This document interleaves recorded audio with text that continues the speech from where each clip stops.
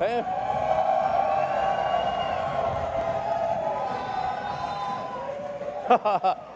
Great outfit. Hey.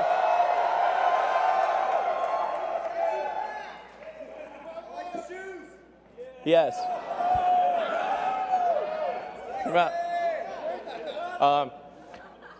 Yeah. Well, everyone, welcome to the Tesla Design Studio, where we've held many product unveilings before. Hope you guys all have a really great time tonight. I think I've never seen so many cameras in my entire life. This is cameras everywhere.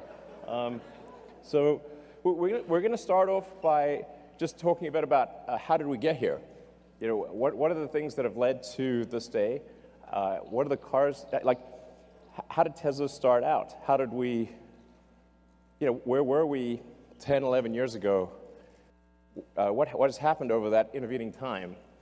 You know, because it occurred to me that a lot of people, they only heard about Tesla maybe a year or two ago, and you know, electric cars are kind of like taken for granted. But there was a time when electric cars seemed very stupid, and it wasn't that long ago. And the idea of creating a car company was stupid, of course, and then making an electric car company was like stupidity squared. And so let's take a look at the first car we ever made, the Tesla Roadster. Yeah.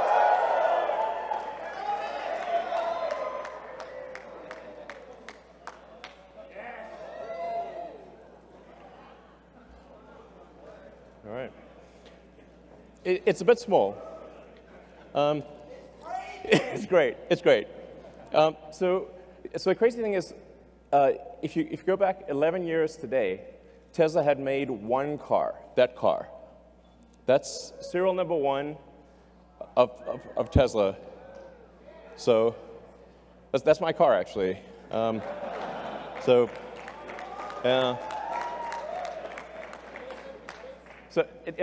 on February 2008, we'd literally only made one car, that car. And it didn't really work very well, I have to say. It broke down a lot. And it took us another 3 months just to make the second car. And now we've made about 550,000 cars. Yeah.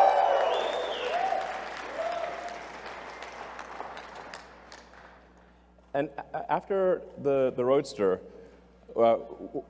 essentially what happened with the Roadster is we said, okay, we want to make a car, we want to really break the mold about how do people think about electric cars. To think about electric cars as being slow and ugly and poor performance. So we wanted to have a sports car, you know, a car that is fast, looks good, sexy. That's right. Ha ha. Ha ha. You took the words out of my mouth. Exactly. Sexier. That's right. So the Roadster, the reason we did a sports car is we wanted to create a car that would break the mold for electric vehicles, and that would be sexy and fast and long range, and that's why we did the Roadster. You know, people say that, well, you want to be able to make a car with those specifications, and if you do, nobody will buy it. So we had to prove those two things wrong. And then after we made the Roadster, they said, okay, sure, you can make some toy sports car, but you can't make a sedan. There's no way you could compete with the luxury sedans that are gasoline, because they're the best. And there's no way you could make an electric car that's like that. So we did. Model S.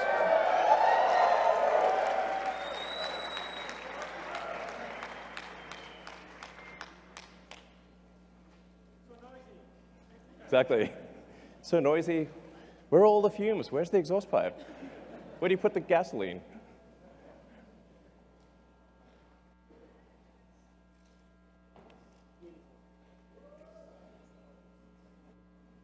Yeah. So we actually started designing that car in the rocket factory. So we didn't have a design studio. we took a little corner of the rocket factory, and Franz joined, and we just, with a tiny crew in a corner of the rocket factory, we designed that car.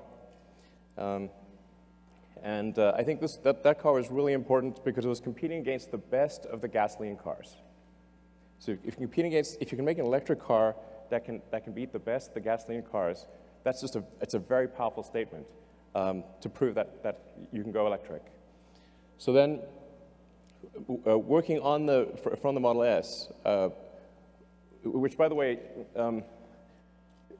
in terms of where the name comes from, actually, I like calling things what they are. So Roadster is called Roadster because it's a roadster. There is no good word for sedan. So we couldn't call it the sedan. It wouldn't work.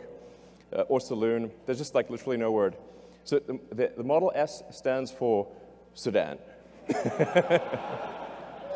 And this is how out of touch I was. I actually didn't realize at the time that Model S also means models. and then I had like at one point a license plate that said Model S2 because it was like the second production Model S, and it was like, and as I was walking away from my car, I said, "Wow, what a jerk! His license plate says Models 2." Yeah, I'm like, okay, better not have that license plate. So, but then going from the Model S, we said, okay, we want to make the best SUV in the world. We want to do something. We kind of got carried away actually with the Model X. We was like, let's have practically every technology and whiz-bang thing we could possibly think of. The Model X is like, as a car, it's like a Fabergé egg meets a spaceship. It's like, it was insanely difficult. But it is an amazing vehicle. Let's bring it out.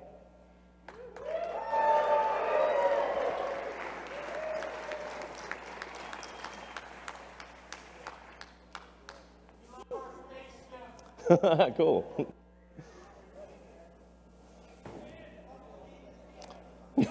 Yeah. You can see a certain position forming, maybe. So the Model X, like I said, it really feels like a Fabergé egg spaceship. It's X for crossover SUV. But then after we had the Model S and Model X, I thought it'd be pretty funny if we had the Model E. But then like Ford threatened to sue us. Ford killed sex. But I said, what if we call it the Model 3? Because that's completely different from me. They said, that's fine. So with the Model 3, let's bring out the Model 3.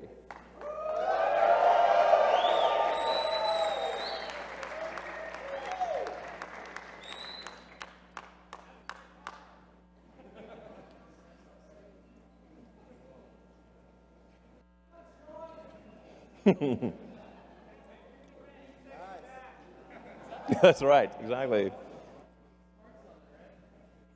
Exactly, smart summon with a person.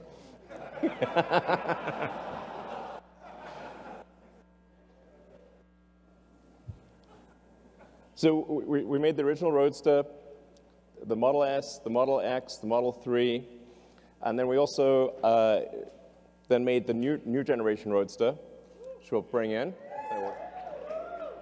Sweet. Hey, sure. Yeah!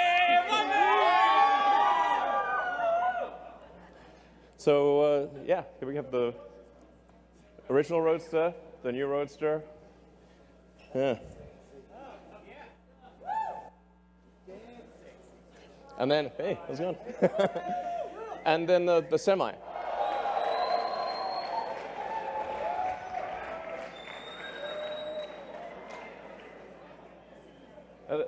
Actually, the Tesla Semi drove here nonstop all the way from the Bay Area.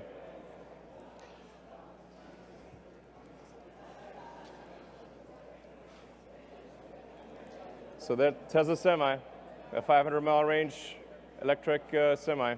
I learned to actually only after naming the thing that semi has two meanings. It's semi-sexy.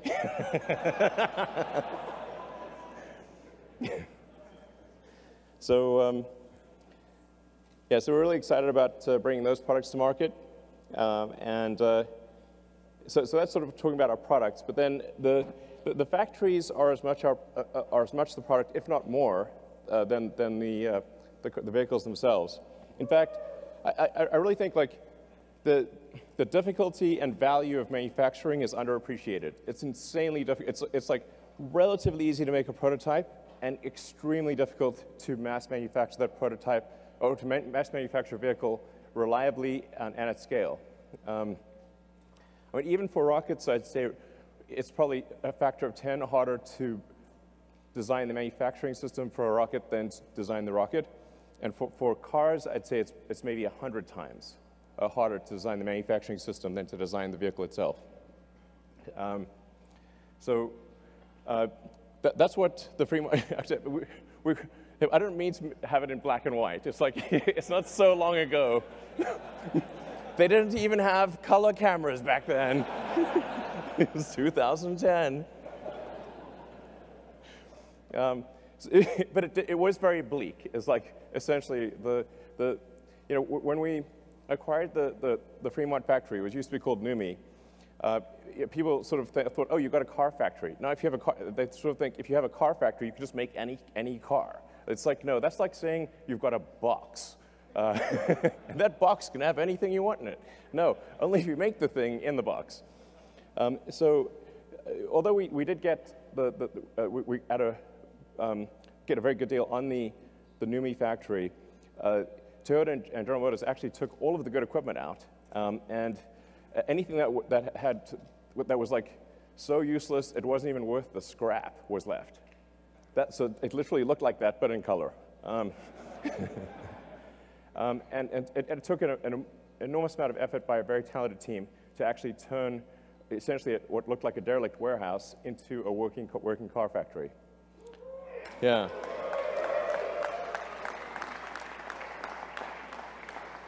So, and in fact, like today, the Fremont factory, which is an enormous building, I think it's like the second or third biggest building in the world by footprint, is so dense, so densely packed with people and robots. Well, this picture has like robots, but there's 20,000 people that work at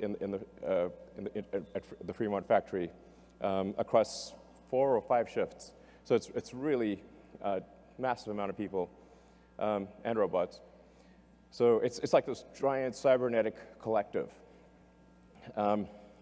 So that was way harder than making the car, by far. I mean, it's worth noting, like the last time, at least in the U.S., the last time any car company achieved mass manufacturing was about 100 years ago. That is the last time, and then Tesla. It's literally that crazy. So,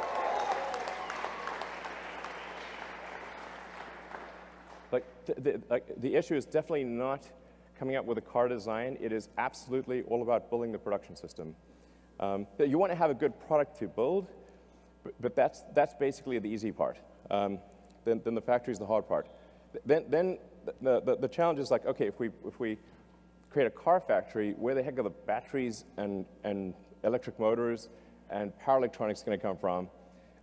And that's where we need to say, okay, we better build something that's capable of 50 gigawatt hours at least of cell output, which at the time when we proposed the Gigafactory, I believe like total global output of lithium-ion batteries for all purposes, phones, laptops, cars, anything, was about 30 gigawatt hours. So we're like, okay, well, just do the basic math. We need something we need 50 gigawatt hours. So we better have a real big factory, or there's no way. So,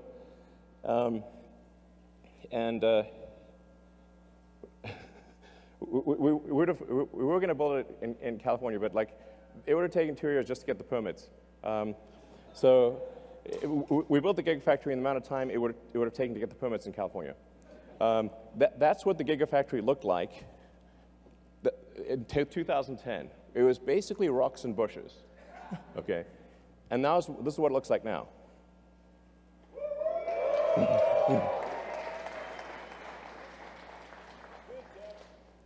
Yeah. So, and it's only about a third complete. So this one complete, I think it's about 4 or 5 times the size of the Pentagon. So it's kind of difficult to appreciate scale, but although it's really quite tall, it's like 70 feet tall. So the volume of it is just mind-blowing. It takes 2 hours just to walk around it. So,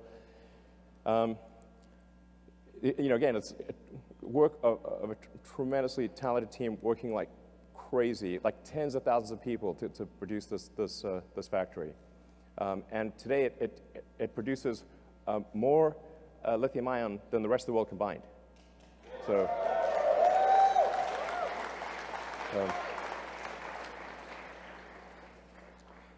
Now we're also building a factory in China, which I'm really excited about. As you can see, it's very impressive. Very impressive. A large puddle. So when I was there in January, that's what it looked like when we did the groundbreaking ceremony, and this is what it looks like now, 3 months later. But this is what it will look like at the end of the year.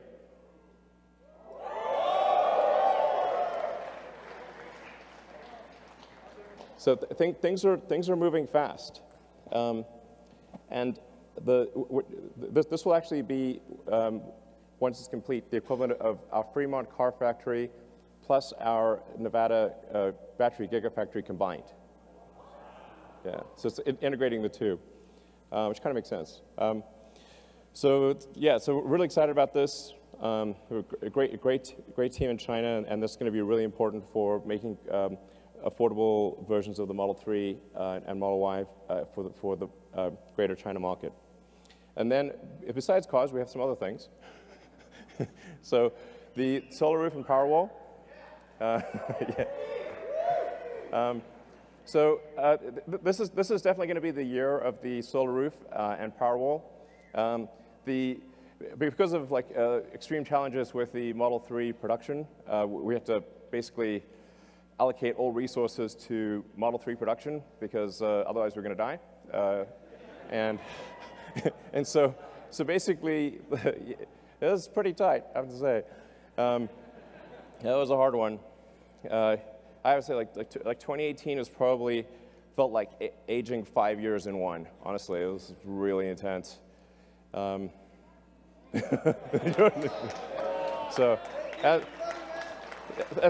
thank you for supporting Tesla through this difficult period. Thank you. Yeah.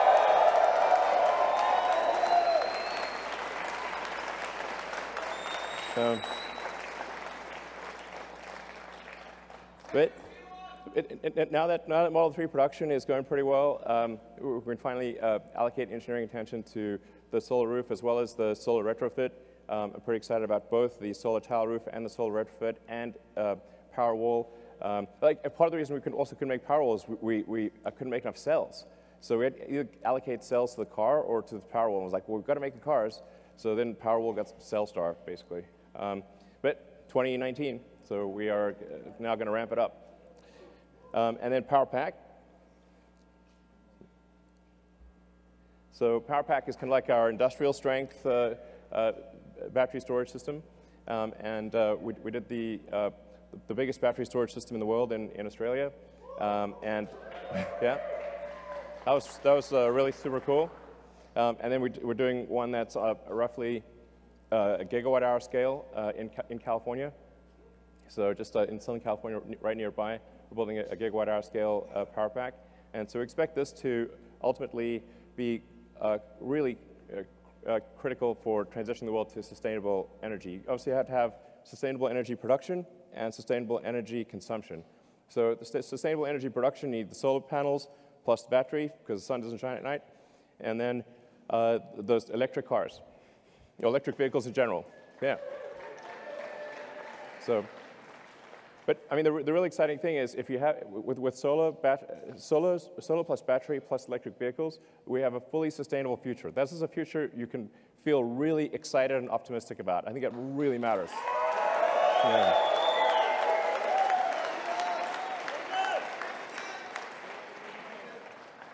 And then supercharging. So, you know, the first, in 2010, we had 0 superchargers. So there was no, you couldn't really drive long distances with an electric car in 2010. So it was like, well, okay, we better have some high power chargers, otherwise it's going to be extremely inconvenient to drive long distances. So built into the Model S was a high voltage DC bypass directly to the pack, so you can just sort of mainline power right into the pack. And then we stick it, then nobody was building high power chargers, so like, okay, we better build these high power chargers because nobody's building them. And so we went from 0 superchargers to building a global network of superchargers. Yeah. Yeah, so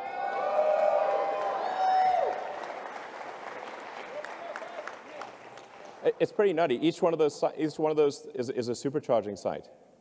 So supercharging team Tesla did an incredible job building a global network of superchargers that allow you to travel to a massive section of the world, basically anywhere in North America, almost anywhere in Europe, most places in China, not the Gobi Desert yet, but most places. We'll cover the Gobi Desert. We'll get there. And Saskatchewan, I swear to God, there is. I've specifically asked about the Saskatchewan supercharger, and I'm told it is under construction. So absolutely, I've asked about it like twice. I'm told it's going to be completed soon, and then you will actually be able to drive across Canada. So yes, Hawaii. Kazakhstan. Actually, we have like some great supporters in Kazakhstan. I think we probably we should have. We will build superchargers in Kazakhstan. There you heard it right here. Anyway, we're going to build a lot more superchargers, and we actually have version 3 of the supercharger that we just unveiled. And in fact, yeah.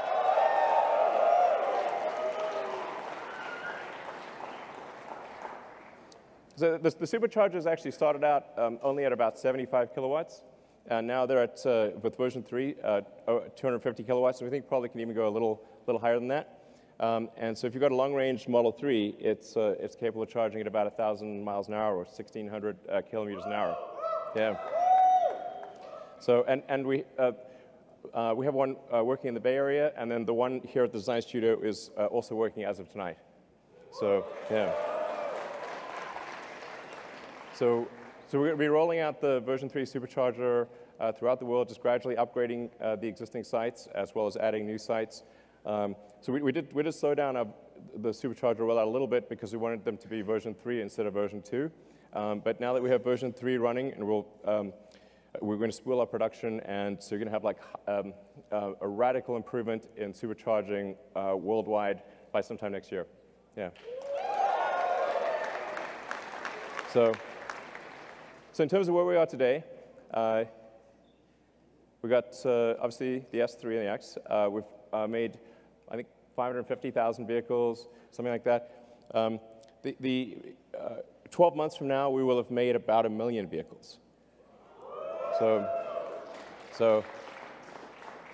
it's pretty wild to think that 11 years ago today, we had made literally 1 car, and a year from now, we will have made 1 million. Yeah. I mean, this is a testament to the incredible talent and effort of the people at Tesla. I'll just say thank you to people at Tesla. You guys are incredible.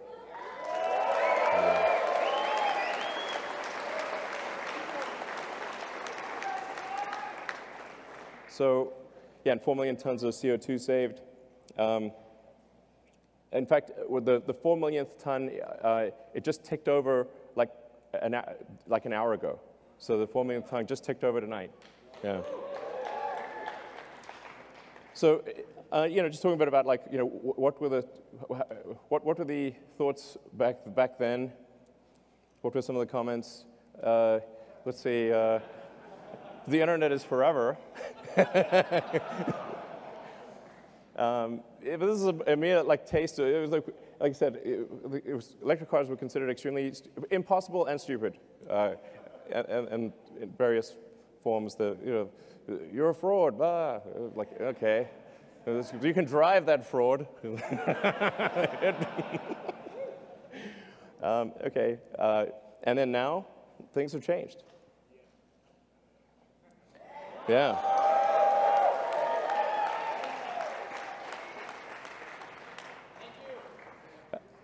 The goal of Tesla was literally this, is like, to what degree, in fact, when we created it, we're like, okay, the fundamental historic good of Tesla should be measured by the degree to which we accelerate the advent of sustainable energy and transport. And our goal all along has been to try to get the rest of the car industry to go electric. We did a joint venture thing with Toyota and with Mercedes. We open sourced our patents 3 or 4 years ago. Made them freely available, so it's extremely rewarding to see that the rest of the industry is going electric. This is great, great. So,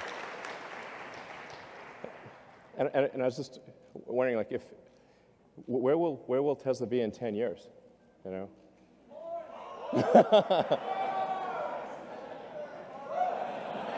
Mars. Exactly. We will be driving a Tesla on Mars. I think we could. I think we actually could. Okay. Tesla will be on Mars in 10 years. I think it will. I think it will. So after that extended history lesson, what about the actual reason you came? Okay. There's a missing car. It starts with a Y, ends with a Y, and that's Y in the middle. Bring out the Model Y.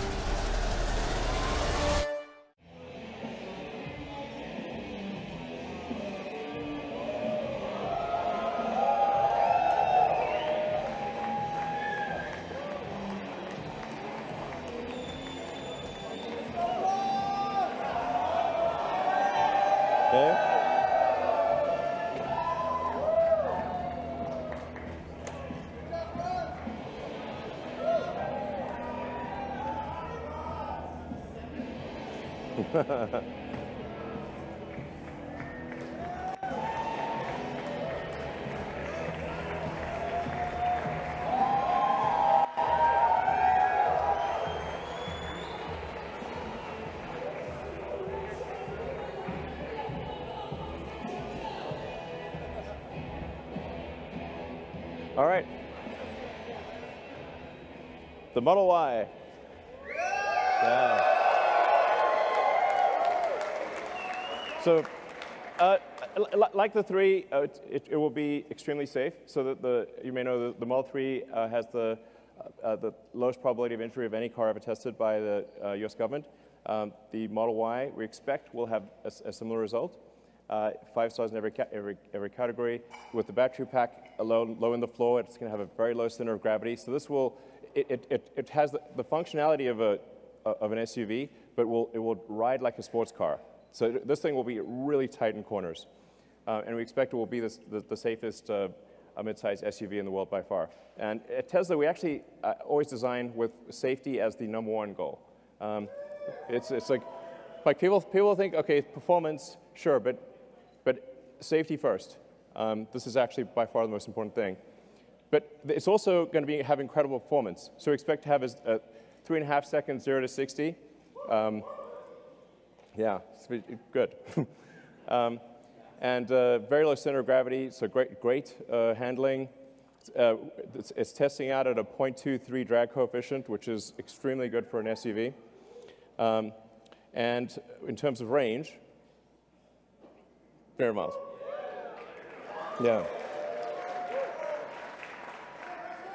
So we expect to have an EPA range of, an actual true usable range of 300 miles. So, yeah. Yeah. From an interior standpoint, it has a panoramic glass roof. And by the way, after I'm done here, you guys will be able to come up and like check out the car. So it's like, so it's going to have a panoramic glass roof. It like really feels like, just like the Model 3, if you're in the car, it just feels like you can see the sky. Seat 7, 66 cubic feet. Obviously autopilot and all that. As I've said publicly, we expect to be feature complete with self-driving sometime later this year. And then as we prove out the safety with billions of miles and kilometers, we will, from our standpoint, feel it's like safe enough to not pay attention and then get the regulatory approval sometime thereafter. But the cool thing is feature complete. Like it'll be able to do basically anything by the end of this year. Just with software upgrades, which is pretty cool. So the basically long-range one we expect to be about $47,000, and then sometime in 2021 we'll have the sort of standard version, which will have a $39,000 price point. So yeah.